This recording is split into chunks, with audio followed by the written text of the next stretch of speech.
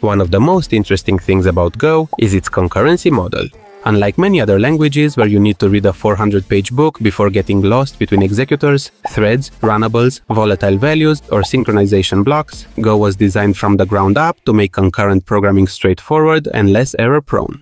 Goroutines are probably one of the most elegant ways to handle concurrency in modern programming, and part of their appeal is their simplicity. So in this episode of Syntax Error, we'll explore how goroutines work, why they matter, and what makes them different from the usual thread-based nightmare. Any Go function can become a goroutine by simply adding the Go keyword in front of the function call. But this simplicity is deceptive. When you launch a goroutine, you're not spinning up an entire OS thread. Instead, you are asking the Go runtime to manage a lightweight task for you. These tasks will have tiny stacks attached to them, which can grow and shrink as needed. Compared to OS thread stacks, which are usually sized at 1 megabyte, goroutines typically start at 2 kilobytes. Since they don't come with the same memory and scheduling overhead you'd get in other languages, Go can run thousands or even millions of goroutines without tanking your system. The runtime multiplexes goroutines across a small number of actual threads, which means you get efficient concurrency without the cost.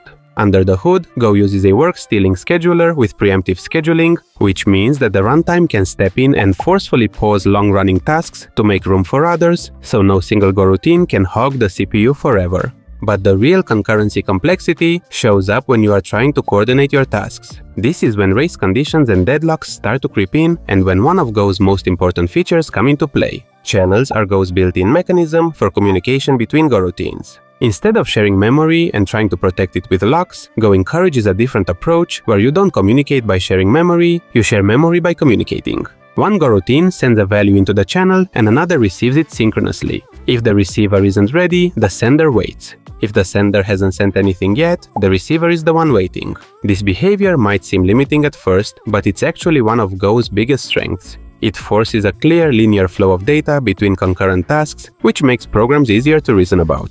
You always know where the data is coming from and where it's going. For more complex coordination, select statements allow you to wait on multiple operations and respond to whichever one becomes ready first. This makes it easy to build patterns like timeouts, cancellation, or fan-in fan-out pipelines without building your own event loop or wiring up callbacks.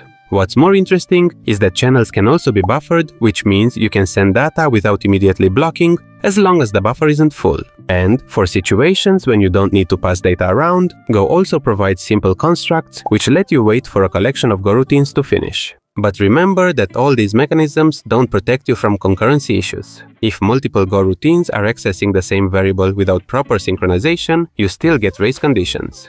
Go tries to help with tools like the race detector, but it's not a silver bullet. If you like this video, you should check out one of these ones next. Please don't forget to like the video, subscribe to the channel, and until next time, thank you for watching.